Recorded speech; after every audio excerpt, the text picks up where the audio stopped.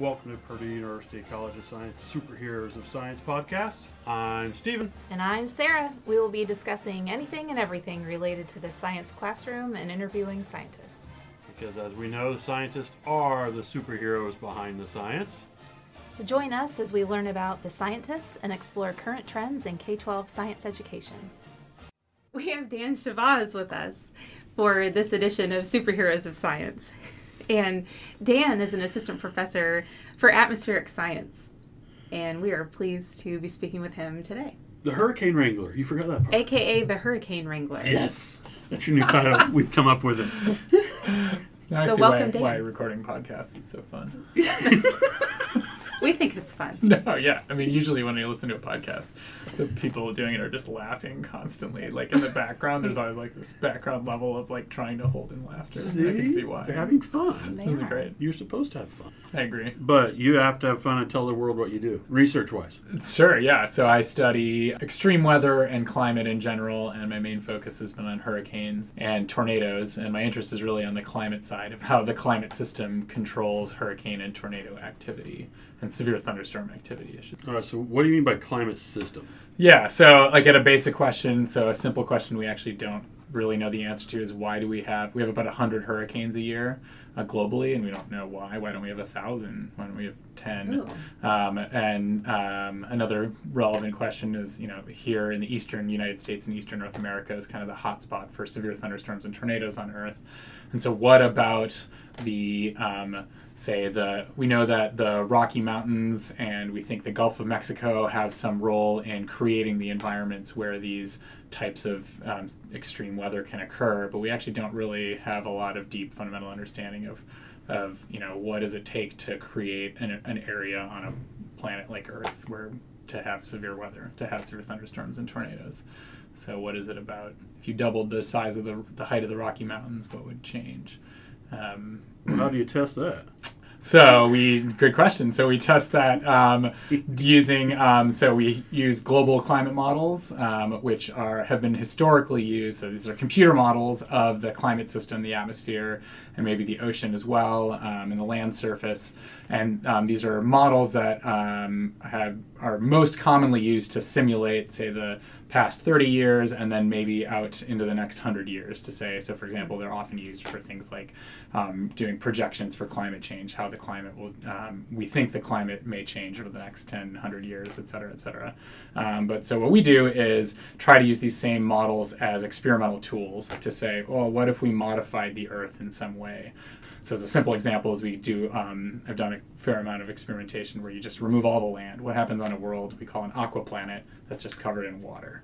So would you expect there to be severe thunderstorms? Would you expect there to be hurricanes? If so, where? And can we understand just kind of the basic physics of where they form and how they move and how they behave? Now, do you have like the new grad students watch the Kevin Costner Waterworld before they do this? I should. That's a great idea. I've never even seen Waterworld myself. I'm actually very bad at seeing all of the catastrophe movies. Oh, you have to get out of the computer model. I know, it's true. Well, because I grew up terrified of the weather, which is actually how I got into it. But it was really, I loved the weather, but I was very scared as a child. I was scared of the weather and of aliens.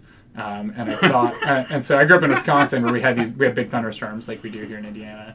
And so overnight I would frequently think when I'd see a big flash of lightning that there were aliens also coming to take over. So I was a scared child, so I have a kind of a love-hate relationship or love-fear relationship with the weather and weather movies and whatnot. So Waterworld isn't, well, I know, Waterworld's different. Yeah. I think I just remember everyone said Waterworld was bad, so I didn't watch it. Well, I think the critics did, but I loved it. Yeah. It's like one of the first DVDs I don't know why. I have nothing against it. I just have not actually watched it. Well, but that's a great idea. I never thought. I really should actually go watch that and now put that in anytime I talk about my research. I've never thought about that because that's like a completely obvious connection there. This is great. I would just throw random clips from Waterworld in the middle of your presentations. That'd be great. And we expect human mutations for gills in the ears. There's your aliens. This would be awesome. I'm glad we're here to help you. Yeah, this is fantastic. This is so great. See, this is why. See, we get stuck. We're scientists. We get stuck sitting in our little experimental world doing our science, and then sometimes we miss some really great things going on around us. Like the opportunity to grow human adaptation and gills. I like that. Well, Dan, I want to go back. You said you got interested because you started with sort of a fear of the weather. So how did that then transition into your path that you're on now? Yeah, so my origin story was when I was almost 5, and there was a big a severe thunderstorm. It was not a tornado, but a straight line wind event, and I was in the basement, and the power was out, and then a tree fell on our house. Wow. And so it didn't break through, but it sounded like all the windows in the house broke, and actually that sound was just the shingles sort of shattering, I guess, on the roof. But so that was one of my first memories, and so that was what set off my terrible fear and also obsession with the weather growing up. So growing up, I just loved the weather, was a big weather geek. By the time I got to college, I didn't really know what I was going to do, and at the time hadn't really thought about studying the weather, and I went in as an engineer, but then after a semester in undergrad, I was at Wisconsin, I just was like, I don't know, this isn't really for me, but I like math and physics, and I've always loved the weather, so it seems like they have an atmospheric science program, so I joined that, and that was what I did my undergrad degree in. And then while I was there, I did a research project where I just said, hey, can I do some research? And someone put me on a project on hurricanes, and so that sort of started me in the hurricane direction. And then I went to grad school and continued working on that. And then now, since I've come here, I still work on hurricanes, but I'm actually shifting fairly significantly now towards severe thunderstorms and tornadoes, which is more relevant here in the Midwest. Obviously, people always ask me, why do you study hurricanes in Purdue? There's not a lot of hurricanes here. Hurricane remnants pass through sometimes, yes, but not very exciting. And so that's something that's I can study hurricanes anywhere. It's all on using data and computer models.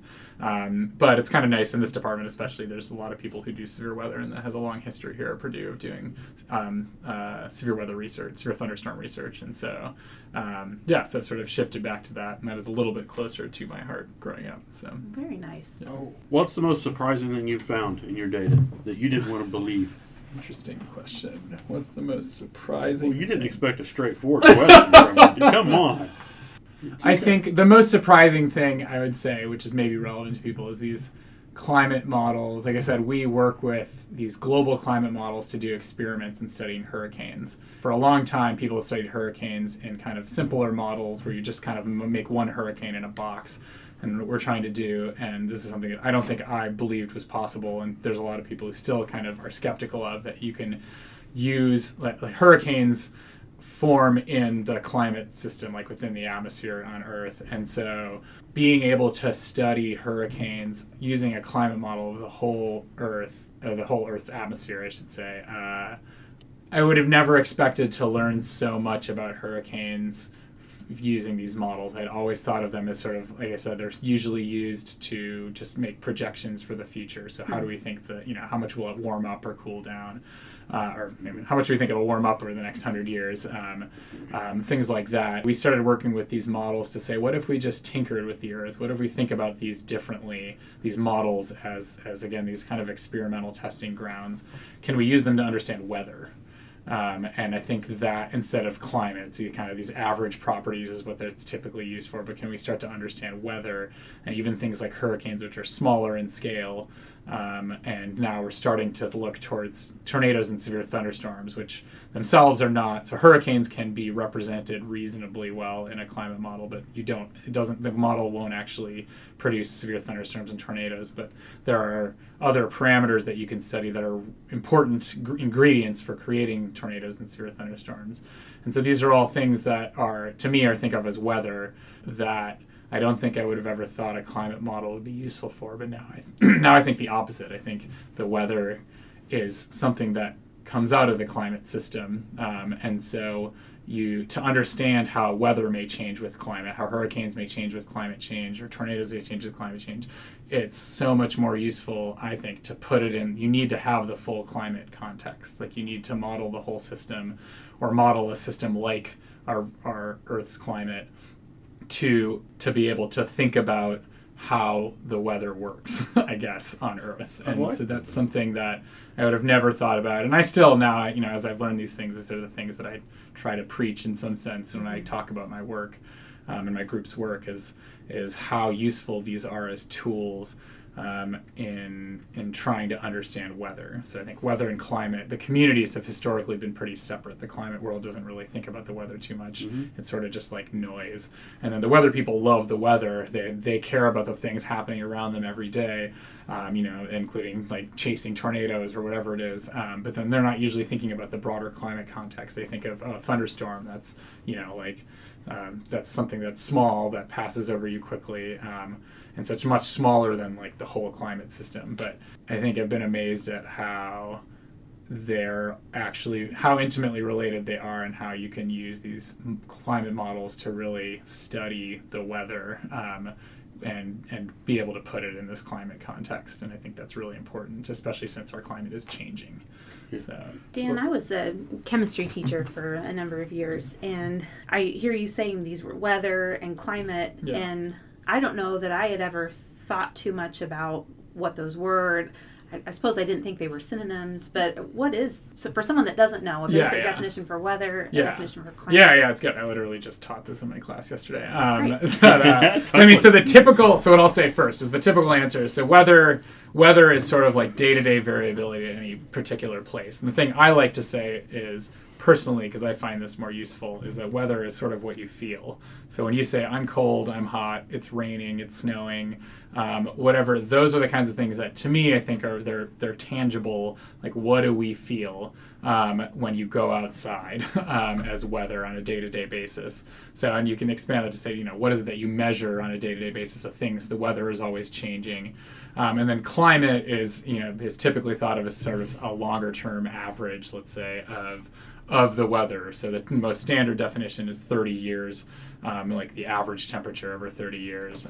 And so I think that's the simplest way to put it. In general, I just think of climate as some sort of the statistical properties of weather. So that could just be an average. But it might be, like, for example, the seasonal cycle to me is more climate. That's not weather. We know that in July, in the summer, it's going to be warmer here in the Northern Hemisphere than in January during the winter. So the seasonal cycle is something that's really more climate. It's not a single average temperature, but it's something that is that varies more slowly, I guess, over time. So. It's something, especially because our climate is changing. I think that's always the big question is what's going to happen in the future. And so, in general, I guess my philosophy is to know if you want to know what's going to happen in the future, it helps to know in general how does, whether you make things warmer or cooler, or like how does weather respond, no matter how you change things. And if you have that broader understanding of that connection from this large-scale climate down to the weather, and I think that's important because weather is the thing we care about. Like I said, I think about weather as what you feel, and at the end of the day, that's what matters, that's what affects people on a day-to-day basis. And so having a deeper understanding of that connection rather than just saying, let's just forecast out for the next 100 years, which is useful, but maybe you make that forecast, but you don't really, and you have a forecast that says, there'll be more hurricanes, there'll be more tornadoes. But if we don't really understand it, I think, you have a little bit less confidence. You're not totally sure, do we really believe that forecast? And then just in general, it's nice. I mean, maybe this is a little more just being a scientist as we're interested in understanding also. So it's great to know to be able to predict the future, but if we have a more general physical understanding of how climate and weather are related to each other, that's a really nice, that's just, means we understand our world a little bit better, which is nice. Well, let me throw, as an outreach person, especially for Earth, Atmospheric, Planetary Sciences, I get approached by a lot of people. Yeah. And I do my best to answer questions, but I'm curious to know if I've been answering one particular question correctly. Okay. Yeah, I'm going to throw at you. This might be the same question I've been thinking. For some people, it's a little political, and I don't understand why, but it is. Yeah. But you've mentioned 2 or 3 times now that the climate is changing. Mm-hmm. Thank you. What is climate change? What is changing? I would echo Stephen's question here because I'm thinking this too, having come from the classroom several years ago. Mm-hmm. That was a question that came up a lot. students here have been hearing this in the news, this climate change, and they're hearing things at home. And then, of course, I'm just a chemistry teacher. I'm teaching what I'm teaching, but I hear it too. And we want to make sure that we're giving the right information. And you're someone in the know. You're someone doing research on this now. So sure, yeah. I'm very interested to hear your... Sure, yeah. I mean, so generally when we talk about climate change, I mean, we're talking about this fact that as humans in society, we've been doing different things, including using fossil fuels that have been emitting carbon dioxide and methane and other what we call greenhouse gases into the atmosphere. And so that's been gradually increasing the amount or the concentration of greenhouse gases in the atmosphere, which are these these molecules that they're relatively low abundance in the atmosphere, but what they do is they essentially trap heat in the system by absorbing energy that would otherwise be emitted out to space. So some people liken it to like there's like a thin transparent blanket in the atmosphere that we're thickening, and so that's keeping more energy in the system, and so that causes things to warm up. And so this is where when we talk about climate change, we're thinking about that we expect the atmosphere to warm up gradually and potentially more rapidly for at least the next 100 years and possibly much longer than that. So when you say warm up, I mean it's going to be like Mars type of warm? No, well, so it's what do I need to expect here? Yeah, so that's a good question. A So we don't know. I mean, so it's warmed about 1 degree Fahrenheit, I believe, in the last 75 years, and that's expected to accelerate. So I always forget the exact range, but for 100 years from now, there's a pretty wide range of possibilities, but it could be anywhere from like 2 or 3 degrees warmer Fahrenheit to something like 10 degrees warmer Fahrenheit. And within that range, there's things like whether ice sheets could be melting significantly, or certainly glaciers. My question I was going to ask, a couple of degrees, right? That at my lunch. Yeah. I mean, what's the big deal? Yeah. So what is the big deal? So I mean, so you think of the average temperature warming up, that doesn't sound very interesting, but there's a lot of different implications. One is just when the average warms up, usually the extremes warm up more, and so there's things we definitely expect. Summers, say here in Indiana, in 100 years, it's pretty likely that we'll have many, many more days of, say, 90 degrees Fahrenheit, which is what people often feel as saying that's really hot, and then even fairly frequent 100-degree days. And so there's human health implications, there's implications for agriculture, all sorts of things. And then with it comes changes in precipitation patterns. So where is it going to rain? We expect generally that when it rains harder. So things like flash flooding is definitely a big, expected to become a much bigger concern moving forward. And then there's things like sea level rise. So if we melted significant land ice, that ice goes into the water and raises the sea levels. And so this is the kind of thing where the issues are that society has built up infrastructure along the coast.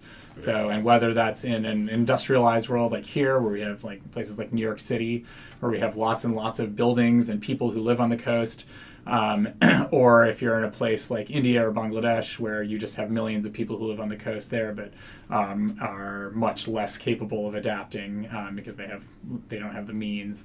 There's an element of it that people often say, oh, the climate's always been changing, and it's like, okay, that's true, but our society has developed in the last couple hundred years really for this climate. And so if we change it significantly, it's not that we can just up and move everything. And there are things that we'll be able to adapt to, but there are things that we may not be able to. So so at the end of the day, when we talk about climate change, it's that yes, we expect the atmosphere to warm up on average, but really then, as we said before, changes in climate translate to changes in weather and all sorts of other things. And so there's a lot of uncertainty, but there's also we know that there's a lot of things that are going to change in terms of the things that impact our daily lives and our economy and our society. And so some of those things we may be able to adapt to, and others we may not. And so, so I mean, that's, to me, sometimes people say, oh, there's uncertainty, so we should just wait. And it's sort of the other way around. I think it's, it's something to be concerned about because we don't know exactly how things are going to change. So I hear people say, "Oh, it's just natural cycles. It always goes up." And always, are we going to hit an ice age? That's the question I love. It's getting warmer. That means we're going to get an ice age soon, right? Right. So people think next year we're going to be covered with a foot of ice. Yeah, right. In 2 years it's going to be a mile of ice. Right. And so those are questions. No, it's tough. And I mean, those are the kinds of things. Those are real science questions. It's not that they're misguided. I think it's just we don't scientifically. There's been so much work trying to say, really, just to say, are there other explanations for the fact that things have been warming up, and we just don't really have any good explanations, particularly for the last 75 years. So going back to the mid 20th century, is that we know. We don't have other explanations that seem viable for explaining the warming that we've seen so far. And then the other side of it is really on, and this is something I try to emphasize, but is a little bit more advanced, is there's basic physical understanding of we can measure how much energy is being emitted to space, and we can see that is decreasing as we increase greenhouse gas concentrations in the atmosphere. And the physics of that is actually very simple. They're very universal laws. It's not something specific to atmospheric science. These are laws that govern the universe in general. And so the idea that if you increase greenhouse gas concentrations, that you'd expect the atmosphere to warm up is something that has really been known for probably, I don't know, I think it goes back to the mid-19th century. People have kind of made that prediction at a general level to say, hey, this is pretty basic science to say that you think things will warm up. So the tough part is for our real world today is people want to know, okay, exactly how much is it going to warm up? Exactly how is that going to change things? And this is where, again, my point is we can't tell you exactly how things will change. But that doesn't mean you can't wait for us to know exactly how things will change. Otherwise, you're whatever like that. We'll never have that certainty. But we're pretty certain things are changing. We're pushing the ball down the hill, and things are going to change, and things may change more slowly or more rapidly than we think. That's why we think about this problem a lot. We do experiments where we say, what if we change the Earth, or what if we think of worlds that are different from the Earth? And so that has sort of accidentally brought me much closer to the world of planetary science. Ooh. And so, again, for me, in the case, so actually this is a good point. So in the case of weather, I was terrified but fascinated to know more. In the case of aliens, I was terrified, but I didn't want to know anything about it. So I actually don't really know anything about space. But I have sort of accidentally started veering towards kind of exoplanety research, and so have been hearing more about what do we actually understand about whether we think there's life out there. And so that would be cool. I think now that would be I'm definitely not afraid of aliens. That would be really exciting if we found some aliens or life in general. I like the fact that you went to the planetary thing. We haven't talked to a planetary person yet. But planetary people ask me, oh, so you study star stuff? I'm like, no. We apply what we know about the Earth to other planets. Right. Is more a better description, I think. And so I like the fact that you've talked about the climate and the whole atmospheric, the whole system, how things are working, and then you can take that knowledge, what we collect here, and start looking at other planets. Right. How is this planet working, and how's it, based on what we know here, what variables are different, so what can happen there. Right. And to me, that is just mind-blowing. Yeah. Yeah, it's cool. And it's very it's a totally new field. It's a totally new area. And I can, the Earth people have been very focused on studying just the Earth as it is today in terms of the atmosphere. And then I think my sense is the planetary world, because maybe we just haven't had the models or the data necessarily to do a lot with they study a lot about planetary formation and some about the climate, but there's definitely a convergence, I think, between the two fields that'll emerge over the next, it's happening now, but I think over the next decade or two where like you said, we can apply our expertise that has been very Earth focused to helping to better understand climates of other planets. And thinking about, and that's there's Stephanie Olson, who is an incoming professor, will start next year. She studies she's very interested in this question of understanding habitability on other planets. So there's kind of a convergence. I think there will be a gradual convergence on this, But because the Earth, we've studied so much of it, but it's just been very, very entirely focused on the Earth. So now we're going to space. Now we're going, I mean, well, like I said, it's sort of like, okay, we understand. There's things we understand. It's sort of like we've been focused looking in the box, the Earth box, the whole time. But now it's like if you zoom out, it's like, what are there things? I think it actually can go both ways. Like, what is it about that we've learned about the Earth that can be taken to other planets? And then also, what are there things if we start to broaden our view and study other planets that we could actually come back and learn about Earth? So, and that's a little bit, like I said, my research, like one of the things we've done is for studying these hurricanes on these water worlds, these aqua planets, is to say, what if we took that planet and spun it twice as fast, or make it twice as big, or spun it half, so it was rotating twice as fast, or rotating half as fast. What happens?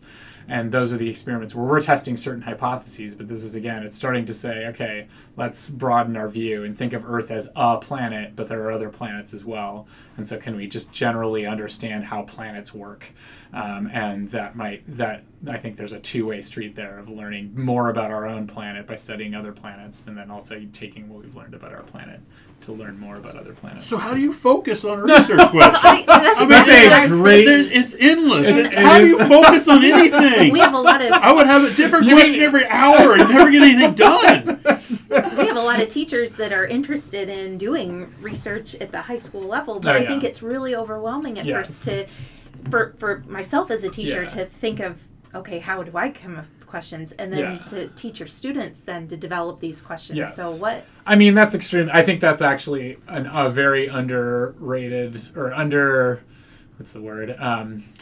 undervalued how difficult that is. I think the answer is, I don't even know. Like all this research came for me. I just was studying hurricanes, and then it sort of just said, okay, well, what if we study the hurricanes in these Earth models? And then we said, what if we changed a couple of things in our Earth model? And it was sort of, I almost want to say it's by accident, and that, like, I never had intended, I at no point, like I said, I was afraid of aliens. I never thought about space. Like, all this research took me in this direction, but I wasn't thinking about it. And you're right, maybe if I would have just been totally overwhelmed. So I don't know. So my short answer is I don't know how you pick. You just do. And it's a hard thing. It's a real problem. I mean, it's part of, even in graduate school and just in science in general, it's very easy to, like, I struggle with this where I have a lot of interests, and you have to narrow, you have to pick directions, because otherwise you could spend all your time thinking and none of your time, like, finishing anything. Right. And that's hard. And so I don't think there's a simple answer. And I would guess if you polled scientists, you'd find that a lot of them would tell you, oh, I struggle with that all the time. So it's tough. And that's the thing, is no one solves all of science at once. Most people, you pick kind of one or two areas that you're really focused on, and you spend several years on it, or maybe your whole career on it. And so, you have to learn to put blinders on. Otherwise, you put blinders on, but then it's also important to take them off sometimes and talk to other people and find out how what you're doing may be relevant for other fields. So, which I think is also an important part in science. Sometimes you do research. Like, I think it's great that we support, especially in the U.S., support kind of general science for science sake. Because it's like, sometimes you do stuff and someone just works on a thing for 3 years, and while they're working on it, they couldn't tell you why it's important. But then a few years later, somebody else says, hey, this is really important for what I'm doing. I'm so glad you spent those 3 years figuring that out, because now we can solve a different problem that you would have never realized you needed to solve. So, which brings us to the communication of science. Yeah. Because that's another part that we kind of failed just a little bit in our K-12 science world. That we'll do it, but then oftentimes students don't get to communicate what they're researching well. But that's something, as a scientist, you guys do all the time. Yeah. Well, we try to, yeah. Well, and some do better than others. What are different ways that you communicate what you're finding, what you're researching out to others? Yeah. So, I mean, the most common way is just we have science conferences where we get together, and they can be broad science conferences, like an atmospheric science conference where scientists from all different subfields will come in and talk about whatever they're working on, or you can have very focused conferences or workshops. So at each of these, what you're doing is giving something like a 15-minute talk about your science, where you're really trying to distill down what are you trying to understand better, what is your focus, and then what are your methods and your results, and and so different scientists share what they're working on in that way. So that's been the traditional way to do it, and I think is still the most common, and it's the best. It gives you bringing scientists together so they have a chance to interact, to learn from each other, to go talk to each other, and to build new science directions, or to get feedback from each other. Because sometimes you go and you're thinking about your science in one way, and you give a talk about your science, and somebody else says, "Hey, have you thought about this?" And you learn from that, and go and kind of build from there. Cool. Well, thank you. Sure. This was good. Thanks for having me. Yeah. Thank you for listening to our podcast. If you love Superheroes of Science, be sure to subscribe, rate, and give a review on iTunes or your preferred podcast player. Be sure to join us as we add interviews of scientists and incorporate discussions of current trends in K-12 science. Until next time, be super, and remember, you are someone's hero. Boiler up. Hammer down.